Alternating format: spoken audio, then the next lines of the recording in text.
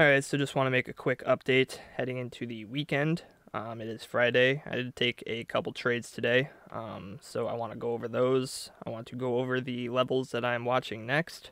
And yeah, pretty much just go over this local price action because right now we are still trading in this range. And I went over in my video yesterday why I think this range and how we exit this range is going to be significant. You know, if we start to lose this range to the downside, I think there may be more downside potential in the future that could potentially be hinting at a larger retracement coming. And if we can break out of this range to the upside with an aggressive move above the point of control of this range, I think that could be a reason for us to get a move back up to the highs of this larger range that we were trading in. And so far, we are still just trading inside this range. Since my video yesterday, we got another move to the downside into the key level of support I was watching. We got to move into this 1 hour order block. There was confluence with the golden pocket. It was also, some of the volume levels inside of this mini range, the value area high, the point of control. We got to move pretty much right down to the point of control of this mini range, and we SFP'd this low. So that was a trade setup I was looking for yesterday. And I did take this trade, however, I closed it out before we got to move to the upside. And there's a few reasons for that. Mostly it was because I didn't get a great entry on the trade, and I wasn't feeling super confident in it at the time. Let me actually go back to the higher time frames first. We were starting to see some higher time frame candle closes down below the low, and it was not a significant break. Like you can see right here, we closed that candle very slightly under that level, about 0.15%, so not a very significant break of that low, but we did see some candle closes below that low. And because I did not get a great entry on this, I entered late, like somewhere up here. So my risk reward for this trade was, not super great. If I had targeted the highs of that move, it wouldn't have even been a 2-to-1 risk reward. So I pretty much exited this trade right around here, hoping that we would at some point get a retracement so I can get a better entry on this. And, if I zoom in here, I can show you exactly where I exited this trade. I believe it was this wick right here. So this wick got me. Once I saw price dumping down, I was like, okay, we might start to come down to some of the fib levels wherever they were at the time. And I was hoping I would get a better entry on this, but it didn't happen. So I was a little salty about that. I was more salty that I wasn't at my computer when I got the alert. I got the alert on my phone and I had to run to my computer, and by that time we were already like up here somewhere. So I wish I got a better entry on this. This was a trade setup I was waiting for a while, but it is what it is. Sometimes that happens. All you can do is wait for the next one or look for another trade elsewhere. And I did go over to the link chart, and I did manage to get a little long, and so that did help a little bit. But yeah, for the most part, I sat out of this move. I was just in a little link trade. But from here, the next trade setup I was waiting for was a potential SFP of this high, because looking at market structure, it was the last lower high in this downtrend. So we had this, you would say probably that, and then this was the last lower high. From there, we just dumped straight down. There was no market structure in this move to the downside. So I was watching this high for a potential SFP. I also had that 6-hour order block marked out right above that high. So if you go to the 6-hour time frame, I was looking at this blue candle in between the two purple candles. The purple candle to the right got a significant move to the downside, breaking structure. And so the next trade setup I was looking for was an SFP of this market structure point, potentially into that order block. And it did take a while for us to get there. Another idea I was looking at was a potential retest of this 1-hour order block. I was looking at this purple candle in between the two blues. The blue candle to the right got a significant move to the upside, breaking the last high, breaking structure, and I was potentially looking for a retest of this. And I did take this trade right before I went to bed. It didn't end up being much. I just ended up locking in a break even with it.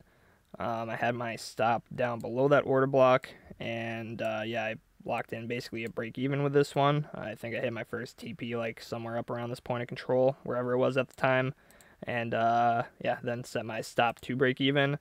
So that didn't end up being much, but this morning we did get some price action. We got a move first up to this significant high I was watching. You can see we did SFP it. We got a wick right up into that order block. Candle fell back down below. We closed down below the high. And actually, I did take one more trade before this one. I took a long right in this area because we potentially SFP'd this low down here. With this wick, so I did long that, but you can see we got a little liquidity grab on that. My long got stopped out, of course, right before the massive move to the upside.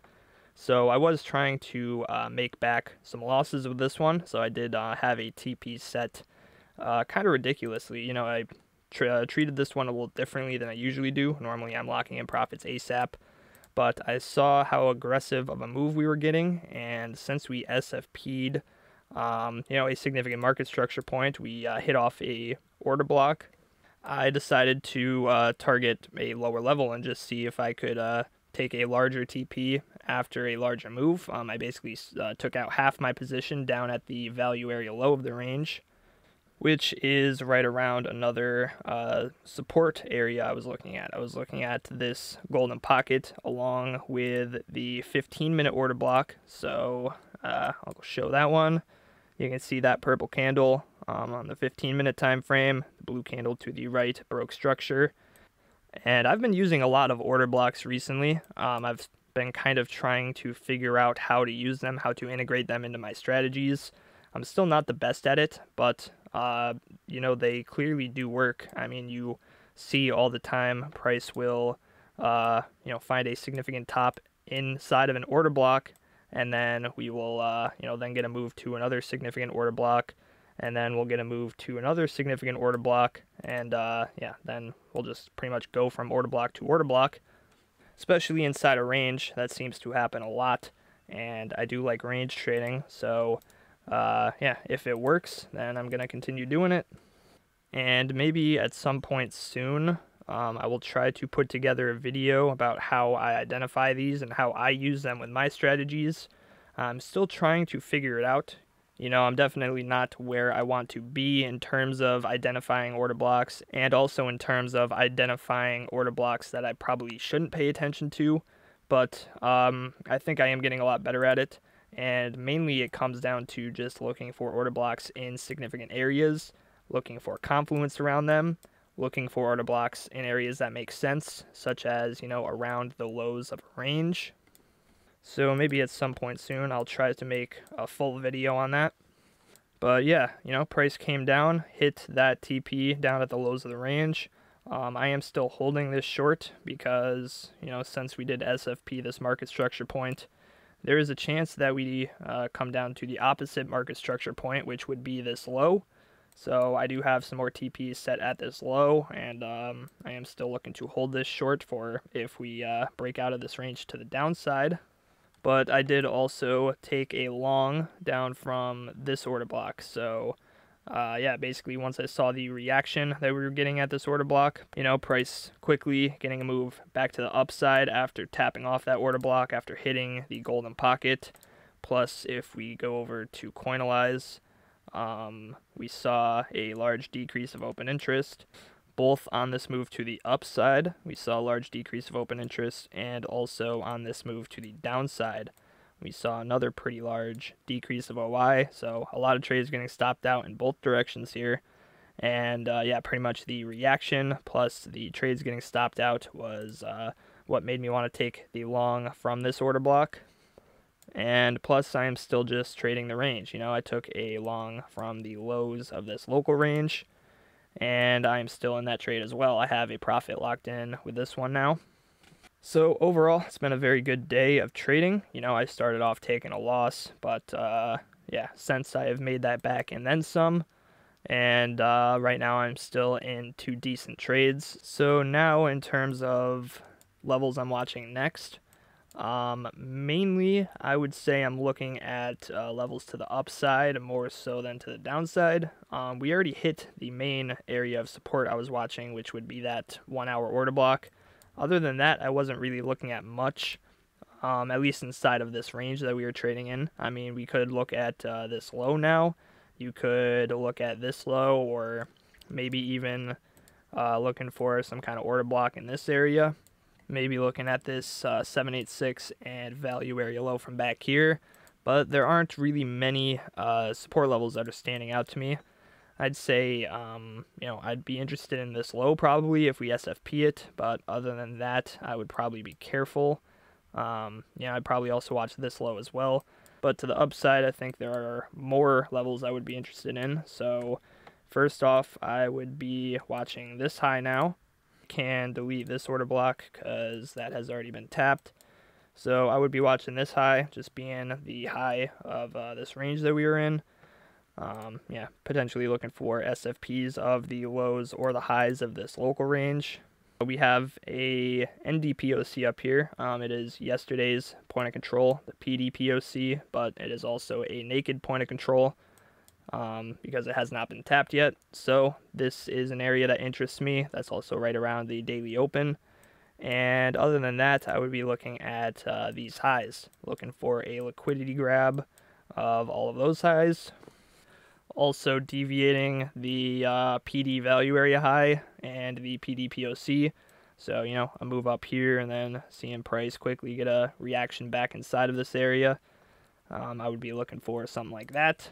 And also this high over here. Those are, pretty much the areas I'm looking at inside of this range. But mostly I think I would be focused on this local price action. But I think for the most part, all of my levels inside of this area have been hit. I mean, we can look for a lower time frame order block, maybe over in this area. And I would look at this guy. Looks like that has not been mitigated yet. So we can look at this 3-minute order block. So to the downside, I would probably be looking at that order block, potentially SFPing this low into that. It is kind of far away from that low, but it is possible that we get a move like that. And I don't think there is much else locally that we have not hit yet. I don't think there's any order blocks up at that high. Oh, never mind, there actually is. There's a 2-minute one right there. So that is something we can look at to the upside. So I think inside of this very local range, I would be, potentially looking at this high, potentially looking at this order block outside of the value area high, and then I'd also be watching this high, and to the downside, be watching this wick, this order block. Potentially that is one trade idea if we SFP into that order block, and I'd also be watching this low. Alright, well, I think that is just about all I wanted to go over today.